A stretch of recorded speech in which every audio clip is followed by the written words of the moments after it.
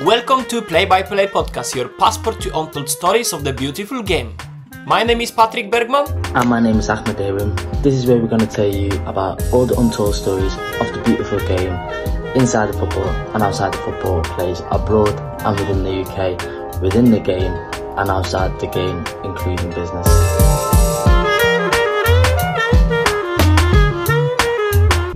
Expand your interests. So, for example, I play football. I am interested in art. I'm interested in fashion.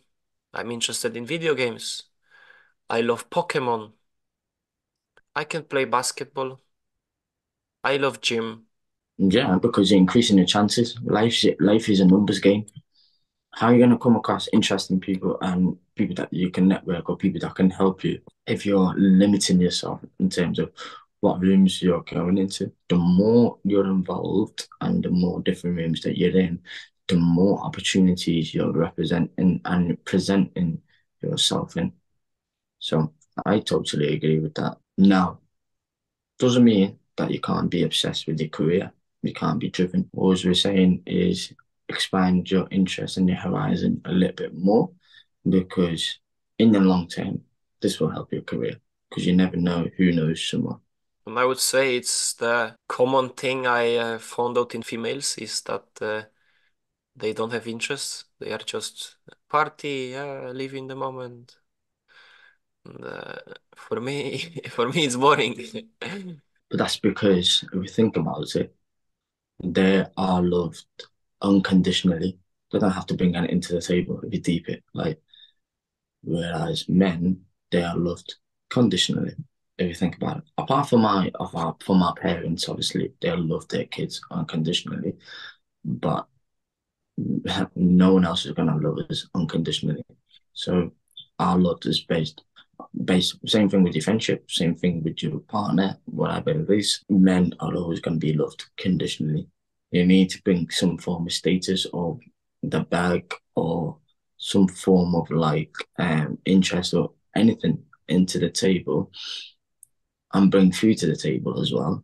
Okay, before you even consider a good partnership. It's very common in poor families that the father is getting thrown out from the house because he stops giving the value to the family, that he starts to take more than to give. This would never happen to a female, that the father is throwing out the female from the house because she's not providing value. 100%. But you've got to understand in marriages, especially in the Western world, and they're not traditional or whatever, 70 to 80% of divorces are initiated by females. Fact. That's a proven statistic. It's sad, but it goes to show the reality of you need to be some form of value and you need to serve other people other than yourself. That's just the way life is. By you providing other people, you'll end up providing for yourself. It's cliche, but this is why people say in a partnership, if you give them a house, they'll give you a home. But you get the point, right? So you need to be of value if you want to live a fulfilled life. The woman should love and trust the man. The man should love and trust the God. 100%. One is done unconditionally and one is done conditionally. Just the way it is, right? Because at the end of the day, that's the autonomy and that's the nature. It's like yin and yang, do you know what I mean? That's just how it works. But a lot of people have kind of lost touch of how nature works, if that makes sense. So the last thing that you can do to increase your value is to overcome failures. And that's a deep one, and I think that's the most important one. Because the amount of times that you overcome the failure, you increase your value. Because you will have this backpack of experiences. It's like what they say in football, isn't it? You can't score if you don't shoot. Even if you miss, try again. Adjust your technique. Try again. Try again. Try again. Until it will come, do you know what I mean? But how are you going to know if you're going to work or you don't, and what works and what doesn't if you don't try and keep failing? A few years ago, I had a mental training with one expensive mental coach, and he gave me a extremely interesting example about this concept. So there is a hill that is this way. First, you need to push the rock up, up, up. And by pushing the rock, you need to overcome the failure, the doubt, the injuries, anything you can think about failure, you need to overcome it. And once you're on the top, the rock is going quickly down. And this is your success. This is here you build the value and there you achieve success. Success happens slowly than suddenly. Mm, That's the best way to explain it. It's like an exponential curve. It goes like this, like a graph, and then it spikes up like that. mm, It's just from my experience and from what I've seen around me. But the hardest bit is maintaining it. Is where a lot of people fall off. I feel like those who took years and years for it to get it, they can learn to appreciate the success. But if you get fast success, they don't because they haven't been through the struggle, and their downfall is a lot worse than before the success. Bro, I want people to finally understand that the journey is the success here. If Yeah, you get 100%. through the journey, that's your success.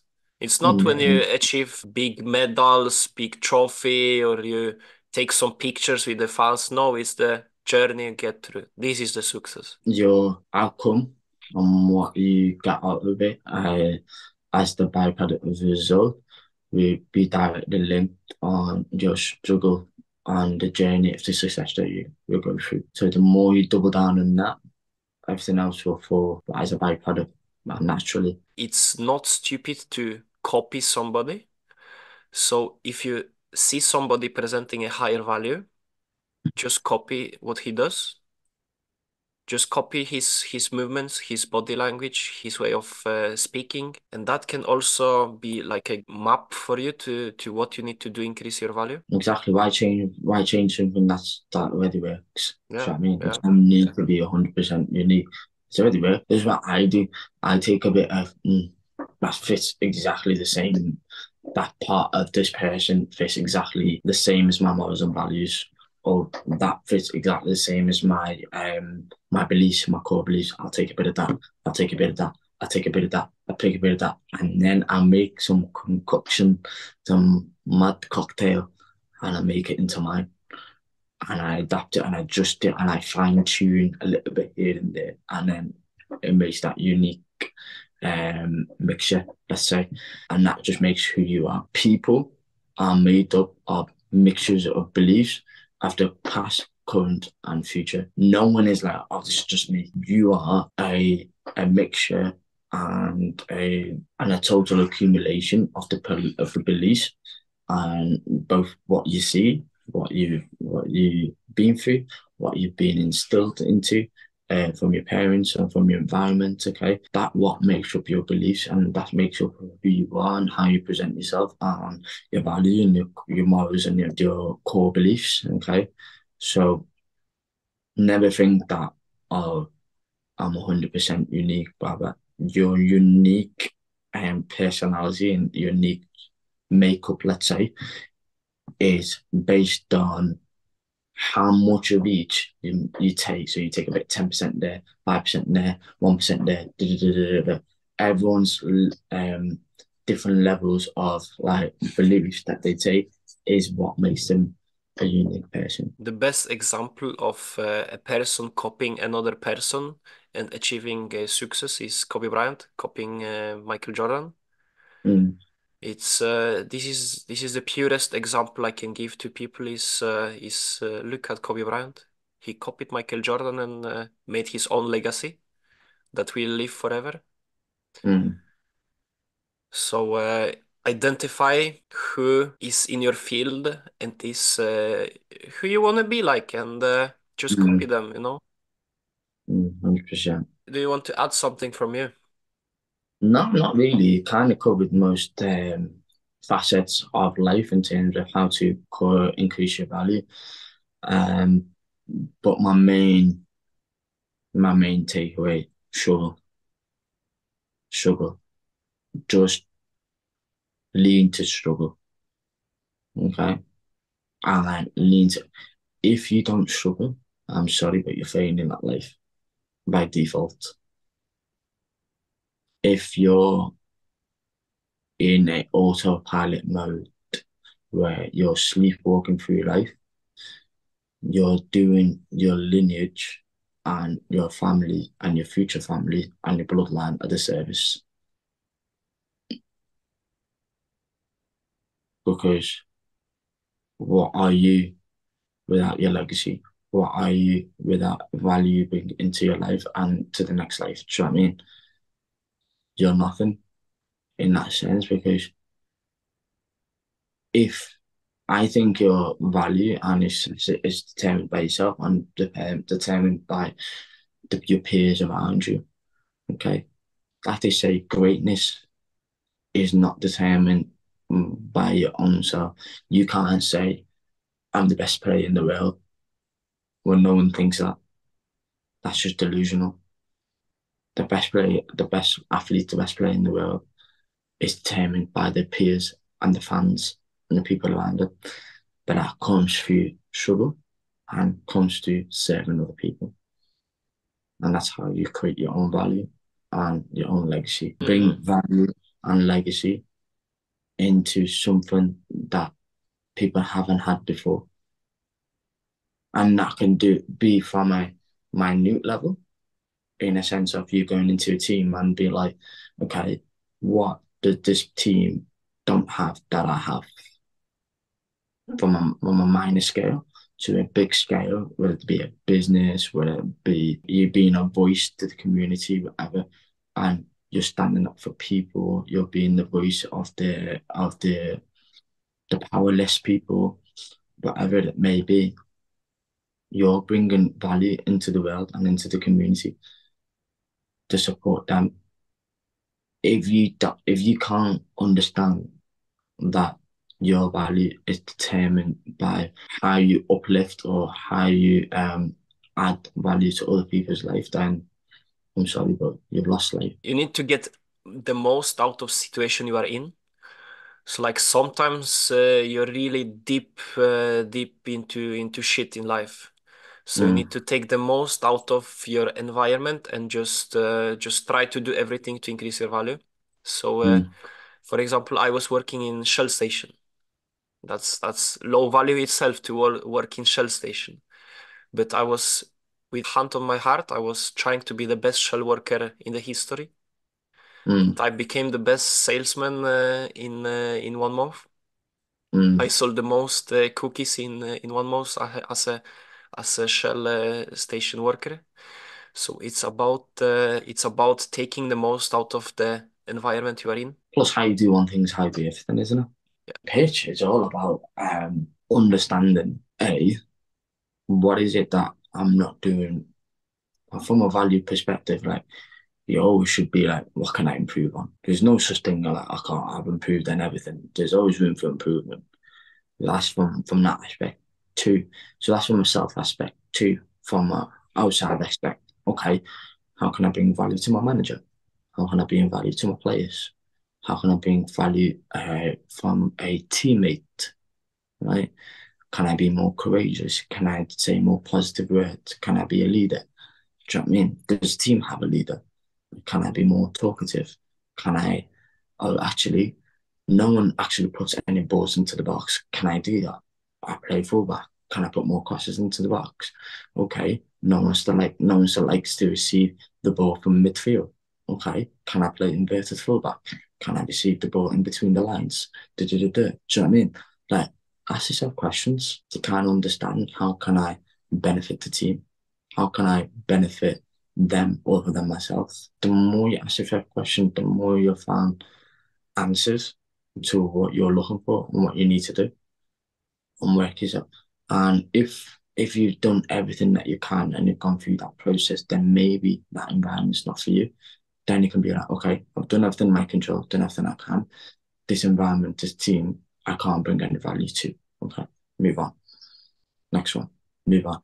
And then then you'll have a better understanding of how you can recruit a better team or go into a trial to a team that you think you can bring value in.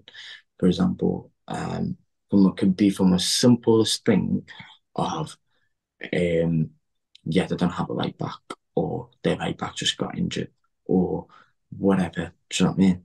And then it can be like, okay, yeah, I can definitely fit in. Or you can be like, actually, this right back is very defensive, okay? Maybe I can be defensive, yeah, I'm good defensively, and I'm gonna be attacking. Yeah, I can be more valued than the current right back, okay? So again, or you can be like, okay, their fullback is the captain, the voice in the room, the guy, whatever. Then they can be like, okay, maybe I need to be versatile. Can I play centre back? Can I play centre mid? Can I play a wing back? Do you know what I mean? Then you can think of outside the box as well. So in a sense, you always are thinking, okay, how can I add more value? How can I add more value? How can I be a benefit to the environment that I'm coming in?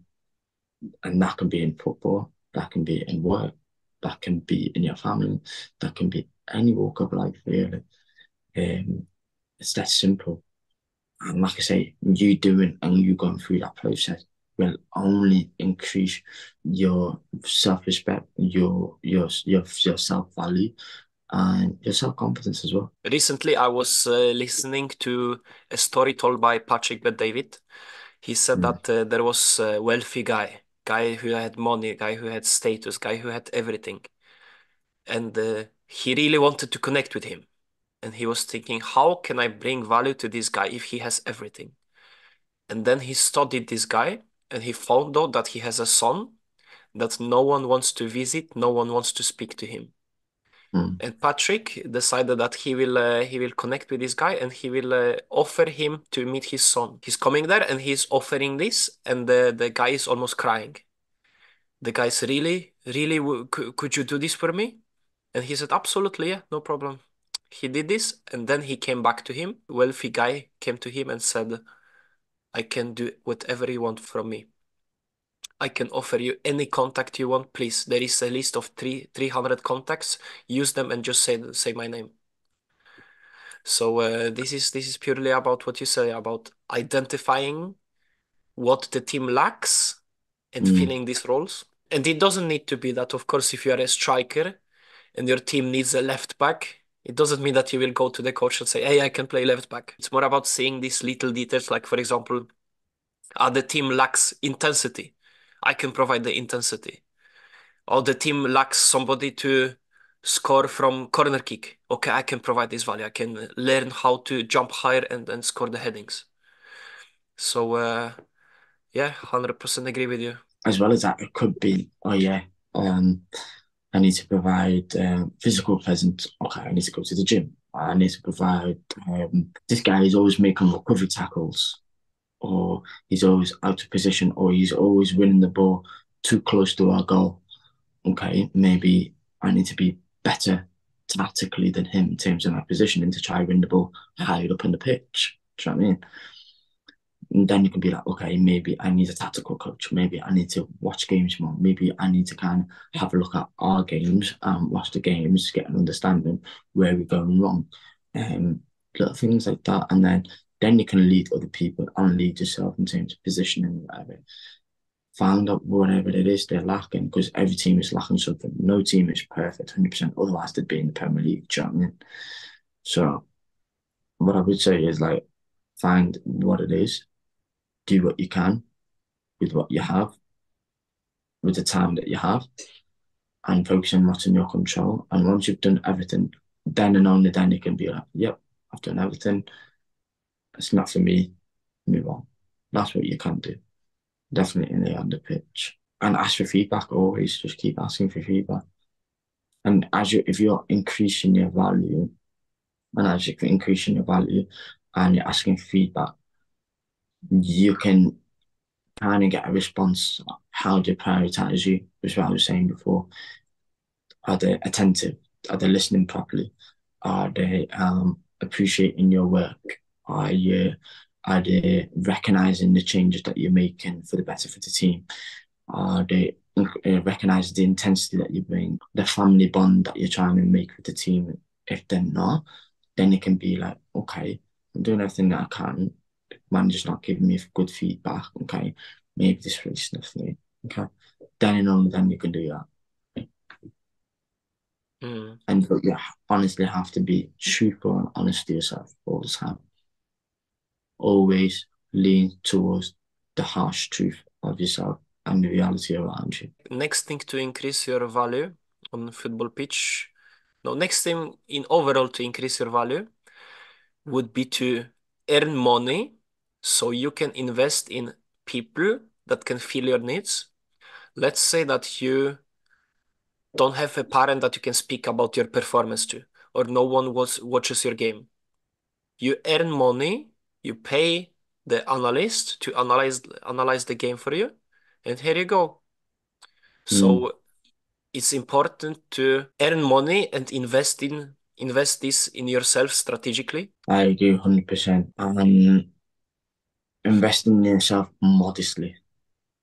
Like really, really, like I wouldn't say modestly, but invest in yourself. Like don't put a limit to how much you invest in yourself. Is what I'm trying to say. My mum always says the cheap guy always pays tap more than twice. Do you know what I Mm, mean? Because mm, you're going for the cheapest option. Obviously, you're not going to get the best result that you want. You're going over the cheapest option, but if you just go one expensive option, long term, that's going to pay off because A, you're increasing the value, and B, um, you're paying for their utmost experience, okay? And C, you're gonna gain that value in a short period of time. So, like they say, the more you spend time what doesn't serve you, the less time you're gonna spend you being in the highest value person or the highest position in your life. Okay. So try not to waste time. Okay. Like they say, football is a short career. Invest as much as you can into yourself and into your career because the more you do that, the more time you have to spend at your playing at pro level, for example, let's say. Okay. So that's what I would say in terms of advice. Like fully don't have a limit to how much you invest in yourself, especially when it comes to your career. When it comes to investing in yourself, my mentor told me interesting concept. He said that you need to see the things in your life that if you improve, it can give you 10x. For example, let's say you have a groin injury that keeps coming back after 1 week of trainings. You identify that this is holding your performance. You go to specialist, fix this groin injury, and it's 10xing your performance on the pitch. Mm. So look out in every aspects of your life on the things that you can improve, increase, develop to 10x your own value. And a lot of people don't want to do that because they just want to spend it on instant pleasure. I'd be like, I got a big paycheck. Oh, I want to go out. Oh, I got a big paycheck. Let's go out to a bougie restaurant. Or I got a big paycheck. Let's put money into a vacation. Let's go to Ibiza or whatever. And it's the same thing every year. Um, and they don't really invest themselves. And then by the time they're like 35, they're thinking, oh, where does my life go? I'm not a value. I haven't really, I've just been experiencing pleasure, pleasure, pleasure, pleasure, pleasure. And they don't know how to go through a struggle. And then they go through a quarter life crisis, midlife crisis, where they can come to a realization that they've wasted so much time and life is running away from them. And life is getting harder and harder and harder because me and you both know that um, the income is only increasing so much over the years, but the interest rate and the expensive is increasing 3, 4 times the rate of the income increasing.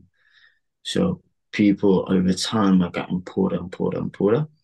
And I believe in like 15, 20 years, there won't be a middle class anymore. It's just gonna be low class, poor people, and rich, they're like really, really rich people.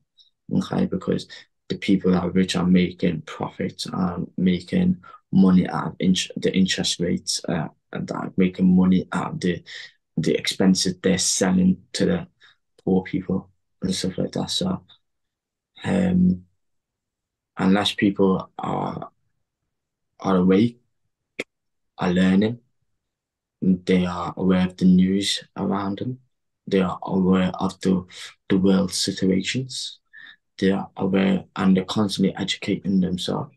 Unless they're doing all that as at least bare minimum, they're gonna just be left behind.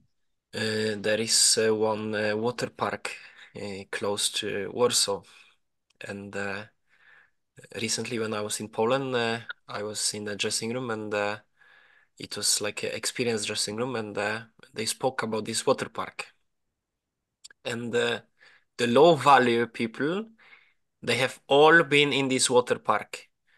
It's like one of the biggest water parks in Europe. So all the value people has been there. But there was one guy who was high value, rich guy, who they asked him if he has been in this water park, and he said, "No, I never have time for it." And Mm, it comes down to that people that are low value, they always seek pleasure. They have time for mm, things like that, for water parks. And people that mm, have high value, they just don't have time for it because they are mm. constantly working. But that's what I'm saying. Like it all comes down to priorities.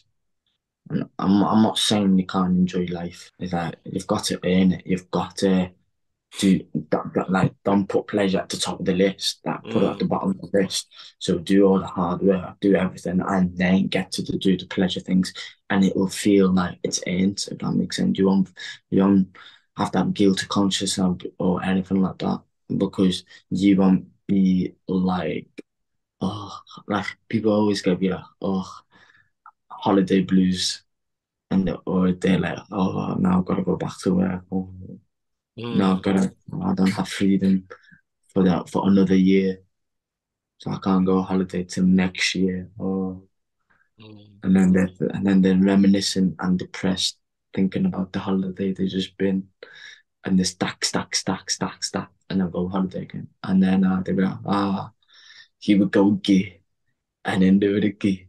And I'm like, how? Like, are you not recognizing just sacrifice for 5 years and then have that freedom to do whatever you want? Do you know what I mean? mm. But it all comes down to priorities and what you value and what you don't. Yeah. Be strategic in how you position yourself. And especially when you are young, it's important to do the right steps, because if you do the wrong steps and you, as you said, seek pleasure, it can destroy your life. Let's be Mm. honest, it's finished. You can be Yeah, 30 years old with three kids. See you. Good yeah, luck. Good luck fixing it. yeah, 100%. But this is what I mean by like, you have to be very intentional with life. Because if you're not intentional with life, life will just happen to you. Mm, And before you know it, you're like, oh, look at me now. Or you're going to be on like government money with like five baby mamas, still in the hood, still wearing the same jacket that you had since 16 years old with bleach stains. And you're just like in the road, in the streets life, in the ghetto, making no name for yourself. And then you're stuck in this life. And then before you know it, like you're having kids, and then you're setting you're setting a bad track record for your kids, because your kids will feel like, oh, this is my family's normal. This is gonna be my normal for the rest of your life. And then you're just gonna build a generational curse. Do you know what I mean? mm, Because the food is the only thing that the kid knows. Do you know what I mean? So that becomes their normal. Definitely be intentional with your life. Um, be be purposeful. Um, and have a strategy and a plan of action and how you're gonna attack life and mm. face life and face your fears and face your struggles, face it all. I would say that once I have seen a family, father was obese, mother was obese, and guess how was the kid? Kid was also obese. And the poor kid, like 7 years old, he doesn't know anything else because that's the values he got from the house. Mm, And I would say also that get smart quick. Get smart as quick as possible. Get this knowledge and get yourself out from there. Because yeah, it's not about how you start, but it's about how you end. I know. I'm sorry for breaking the podcast. Just one announcement, okay? Check out our channels on Instagram, on TikTok, on Facebook, Play by Play Podcast. 100%. And what I would say to that is like, do things that other people aren't doing. That's because what's the point following societal norms? You can't expect doing the same thing, expecting a different result. It doesn't make sense. If you want something different other than people around you, you've got to do something different. You've got to have a different approach. You've just got to have like a different knowledge, a different circle, a different network, a different like everything, a different mindset, a different routine. Do you know what I mean? So like this is what I mean by you have to be intentional, you have to be strategic. Because if you're just living an autopilot, you're just doing what you're just being a sheep. You're just following what everyone else is doing. I could say a good tip to younger kids is that, of course, your father is the main role model in your family. And if Mm, he's the loser, if he is not as you would like to be in the future, you need to seek the mentors. You need to seek the people you get inspired from online. There mm, is no other way around it. You ideally you would like to meet this person, but if you're just stuck in the hood, just look online and just try to imitate your mentor that you saw. So 100%. yeah, it's brutal truth, but if your dad is a loser, you need to find a good role model online. No, obviously, because by nature you're just gonna follow your peers. Like you think, yeah, that won't happen, but believe me, it will because it will happen subconsciously without you knowing. Yeah, same as this kid, you know. He's just doing what his parents. 100%. And this is part of the reason people say you're never gonna spread your wings if you're still under their house. It's like, have you seen the jar where they put like a flea? Don't know how a flea can jump like 10 foot Yeah, high, yeah. and you put it in a jar with a lid and you keep them there for a month, right? Now you take the and then they'll keep like bouncing, smack their heads, be bouncing, smack their head, and now they've reproduced kids. The flea have reproduced kids, and now there's like instead of 100, there's 1,000 of them, right? And they're all bouncing like that.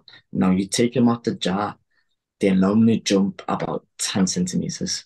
But that's all they've been conditioned and programmed to do. And that's all they've seen. They don't know their potential and capabilities. So unless you get yourself out of that environment, unless you spread your wings, you're never going to know your true potential and you never know where your ceiling will be. Wow, that was an episode. If you want to see more, check out this one.